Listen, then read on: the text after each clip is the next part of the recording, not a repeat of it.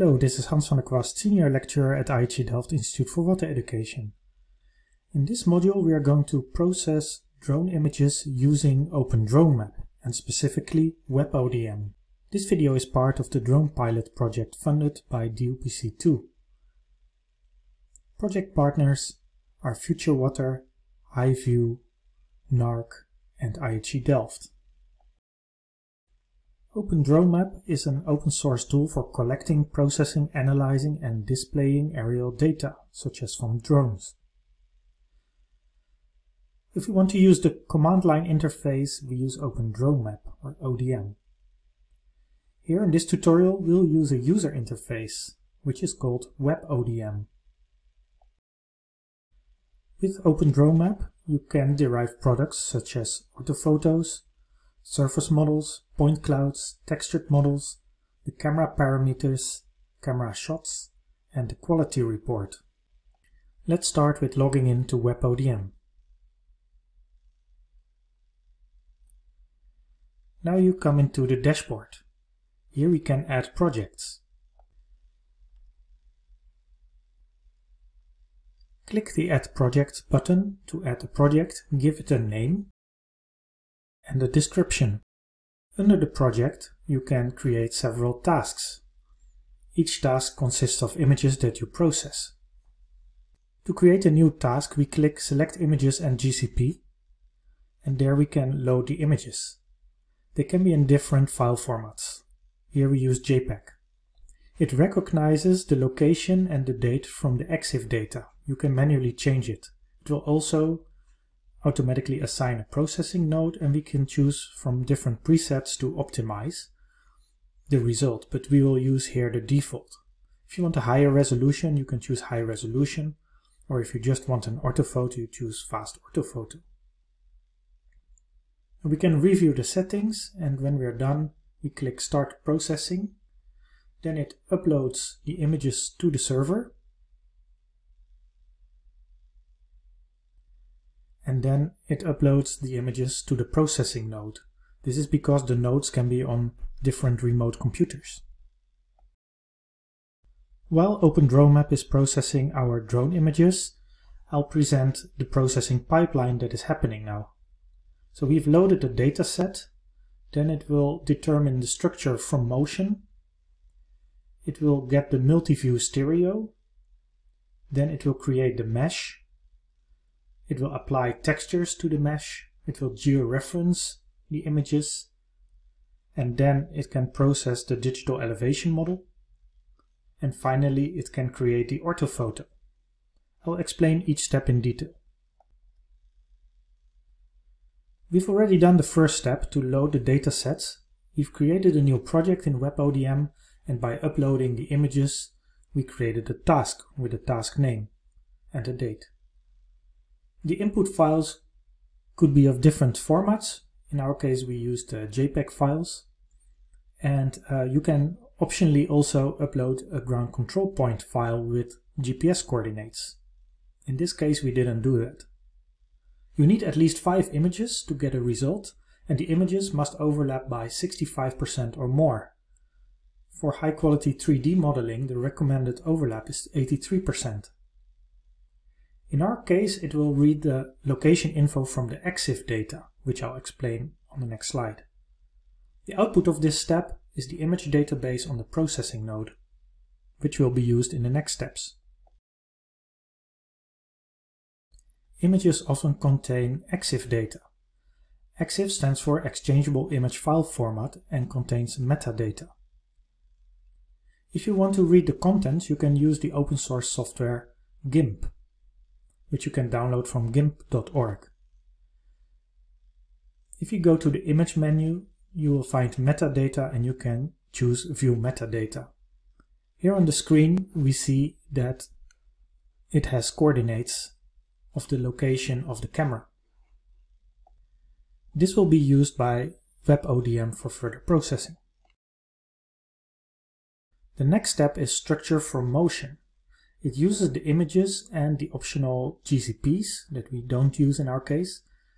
And Structure from Motion is a very advanced photogrammetry technique for estimating 3D objects from the motion of overlapping images, and it uses the perspective geometry and optics for that.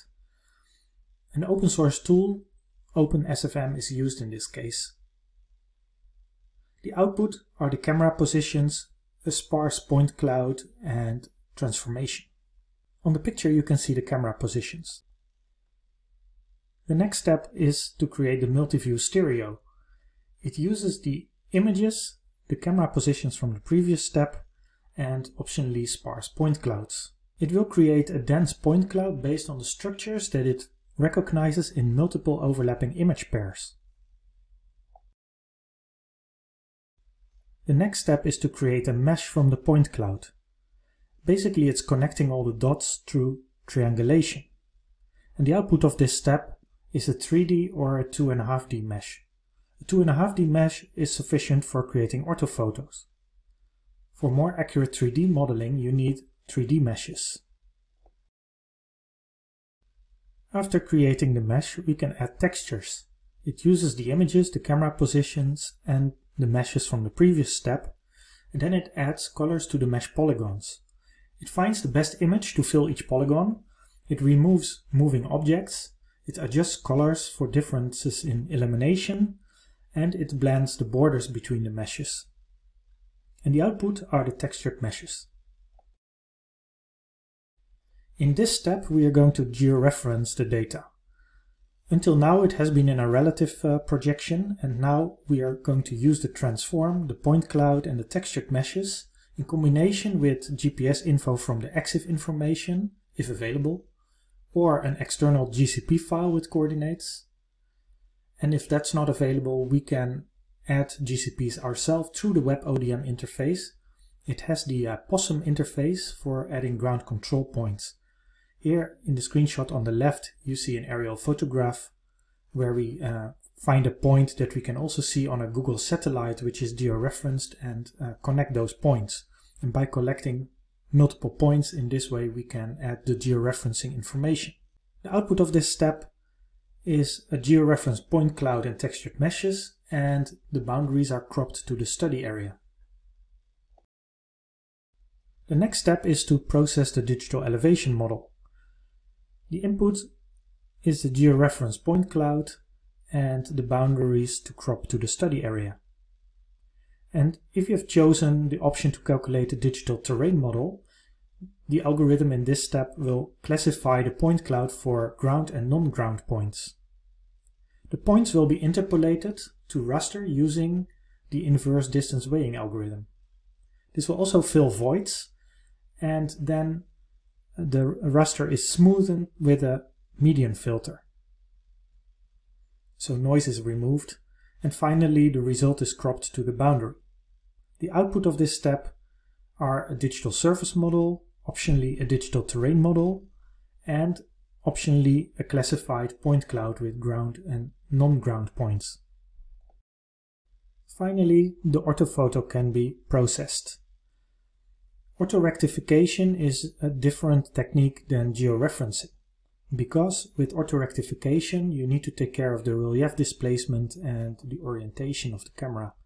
You can see that clearly in this aerial photograph, where we see that buildings that are not in the focal point of the picture fall to the outside, and the top of the building has a different location than the bottom, which in reality is not the case.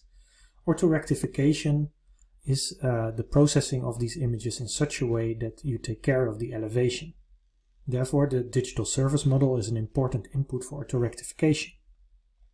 Obviously, this is less clear in vegetated areas, crop fields, or in the mountains, but the effect is still there. So in the tutorial we are applying this to an area in Mozambique, Moatize, for a maize crop field during the rain-fed season. It was planted on the 5th of December in 2019, and it's small-scale agriculture for which drone images are very useful. And after this tutorial, you are able to use WebODM installed on a server, upload your drone images to WebODM, evaluate the most important task options, generate point clouds, generate digital surface models, generate orthophotos, visualize and evaluate results in WebODM, visualize and evaluate results in QGIS, and compare results of different moments in time in QGIS. Let's see if in the meantime our task has been processed by WebODM. Okay, the processing is done. It took a bit more than 10 minutes for the 32 images. And if I expand the task, then I can click here first on View Map to see the map in 2D. There you see the orthophoto, and as you see it's quite detailed. And in the background we see a satellite image from Google Hybrid, and we see that it matches quite okay. And we can check that also with the opacity slider. Obviously in very different season. And let's explore this a bit further. So I can change the base maps, use Esri satellite, but it's not available for this area.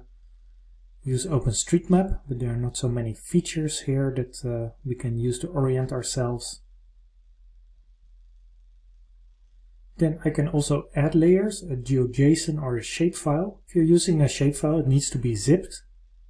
So here we have a zipped shapefile of the maze plot. And it will be presented as an overlay. So now we recognize the field. We can also calculate contours.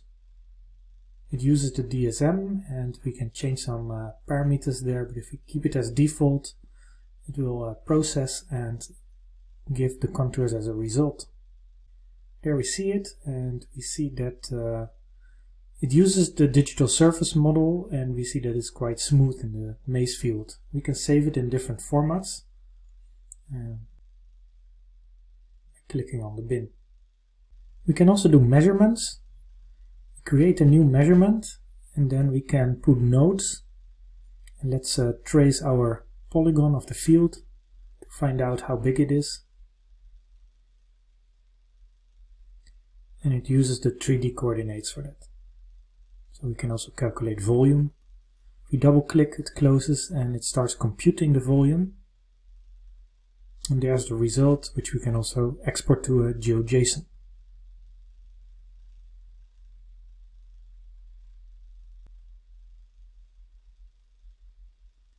Here I can switch off the maze plot, and I can switch off the orthophoto. There you see the RGB distribution. If I switch to surface model, you see here the surface height in a color ramp. We can control the color ramp in different presets.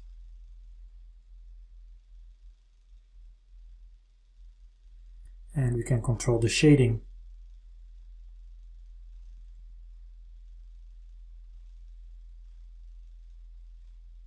We can also export the result as a GeoTIFF. And we can share this 2D view with a public link or a QR code so other people can use this interactive viewer. We can click on 3D to switch to the 3D view.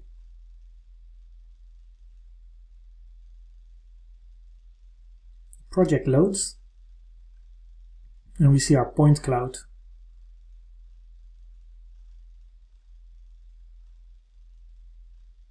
And we can navigate in different ways. There are different settings to navigate. This is a pottery viewer. Under cameras, we can switch on where the cameras are, and then we see where the drone pictures were taken. We can also show the textured model, which loads now the textured mesh.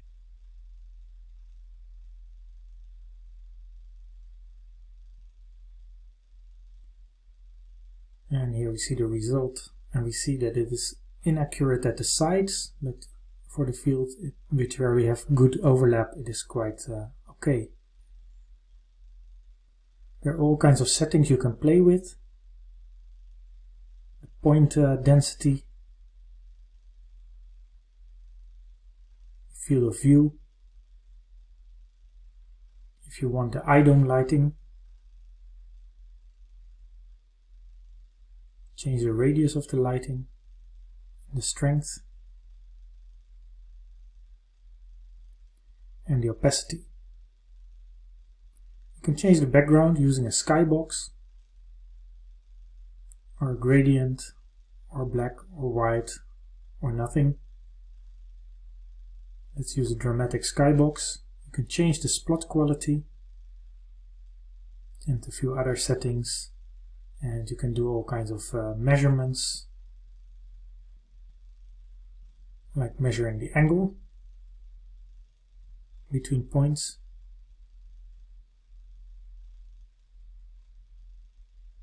With the cross you can remove your measurement. You can also measure a single point and you get the elevation and the coordinates. You can also measure distances or height differences between 2 points. We can also clip areas.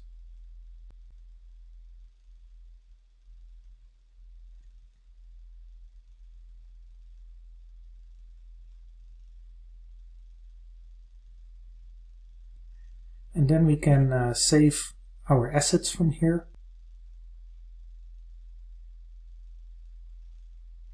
And of course here you can also share a public link, and then a friend can look at your results in 3D in an interactive viewer. Let's start QGIS. This is the experimental 3.18 version with point cloud support. Here it is, and I load our DSM, orthophoto, contour lines, and the LAS file, the point cloud file, which is only supported from version 3.18. And when you load the LAS file, I also load the mice plot. When I load the LAS file, it starts converting it and processing it to a format that is readable for QGIS. So that's what the taskbar says there. We see the progress. And then we see that the point cloud is also there with the RGB colors. Let's style the DSM. Choose single band pseudo color. I use this Viridis scale. And there we see the colors. And let's also see if we are in the right spot on the globe. So I use the Google satellite and compare that with our orthophoto. Similar result as in the viewer of WebODM. Let's look at this in the 3D view.